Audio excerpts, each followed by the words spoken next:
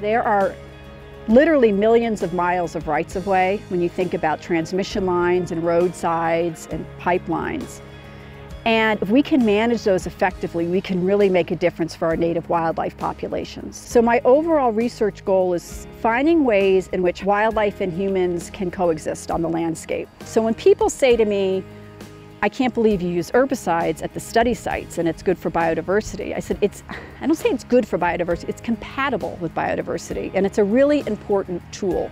And so I want to point out some of the species to you that we've been really have been really good for the pollinators on this particular landscape. So we have some goldenrod coming in, of course. We also have down along here coming in the vaccinium, the blueberries.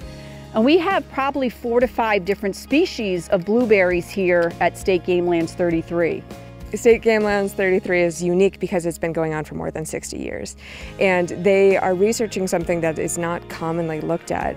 And they're putting scientific evidence behind best management practices for vegetation management on energy lands. The vegetation management practices that are on display out here in Game Lands 33 should be game changer. If they haven't been embraced yet, I mean, this is a cost savings way to be doing business, and this is a way that enhances the environment, enhances reputation of the utility doing the work. It enhances the industry as a whole.